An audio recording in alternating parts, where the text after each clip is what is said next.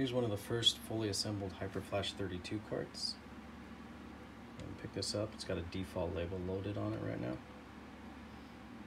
Black, very nice, kind of shiny, so it tracks fingerprints, unfortunately. On the top here, I got my SD card. Go ahead and pop that out.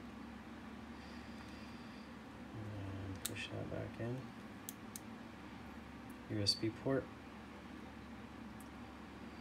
Really nothing on this side. There's that really nice onyx printed frame. Just looks good. Backside. Kind of a throwback to the existing cards here. I got my buttons. Pull off, there's the connector. And what I'll go ahead and now is I'll go ahead and plug in a battery here. I want to make sure it's on. So into the USB port. And I'll trigger the thank you screen first. And I built this in just to give a thanks to people who have helped out. My family's on the first line because of the suffering they've been through for this program. And then there's a bunch of Planet VB members that have really gone above and beyond to help me out on this program. So now I'll go ahead and hit those two outside buttons to enter the on-screen mode.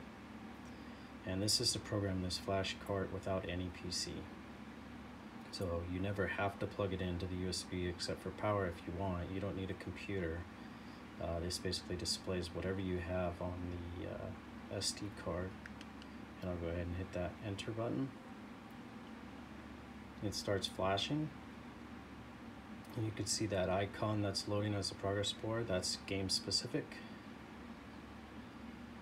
And then it loads the label, as some of you have seen quite a few times now. I'll go ahead and pull this, and it retains the label based on what ROM was programmed. So that's the neat thing about the eInk display in this flash card. So there you have it. Came together really nicely. I'm really proud of this design. It's unique in many, many ways. So it'll be exciting to get those to people. Thanks.